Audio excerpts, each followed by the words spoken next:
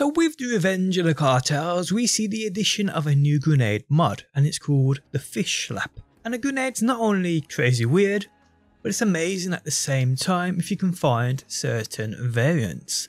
How's it going, guys? My name's DPJ and today I'll bring you another BR3 video. If you do enjoy it, leaving a like really helps out, and subscribe if you do want to see more. So this Fish Slap grenade is an exclusive drop during the Revenge of the Cartels event, and it drops from Fish Slap, as you would imagine, who is located obviously upon the Villa Ultraviolet.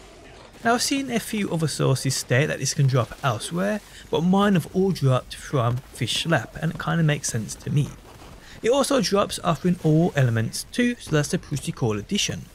Now this grenade does indeed drop with a few interesting prefixes, but for me the best one you want to go ahead and obtain is one with that elemental damage prefix, which within my testing isn't too rare at all. Because what this prefix on this grenade does is in fact activate some serious benefits if set up and thought about right. So all the variants I have all kind of act differently, but the main purpose of this grenade is its party trick. Fish Slap's damage is melee damage, which means you can pair this grenade with many other things for extra damage via melee damage sources. And that's what this is all about. Damage output can really depend on the way you set this up. Also, this anointment here seems to be a popular one on this grenade, which is a new anointment of while an action skill is active, grenade damage is increased by 150%. That's really a nice addition to have on any grenade, especially for those who use them within grenade builds. Now back to this grenade's ability. Fish Slap's damage is melee damage. Under my testing, this works well with shields that deal extra melee damage on shield depletion, but also works amazingly with certain artifacts too, as there are many variants across the board in which melee attacks deal said damage and so forth. Looking at this artifact right here, the Commander Planetoid deals 75% bonus elemental damage whenever you melee an enemy, and that elemental damage type changes every 5 seconds. This comes into play when using this grenade, and we see the effects when using it against that test dummy. This artifact adds shock damage to all melee attacks. Works again amazingly with this grenade, and we again seeing it coming into play here. This one here, incendiary damage, also does the exact same thing, people.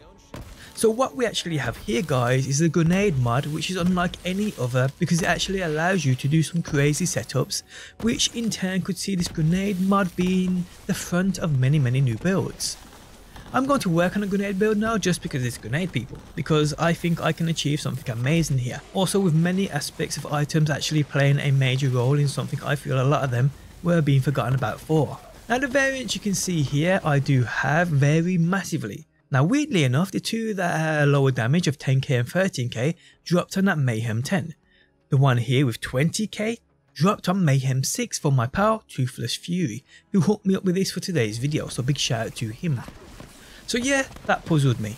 How this dropped on Mayhem 6 and it's miles better than the ones I've seen on Mayhem 10 is just crazy, people.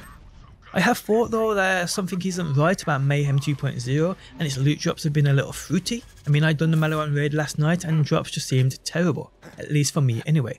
So definitely drop rates for me don't seem right.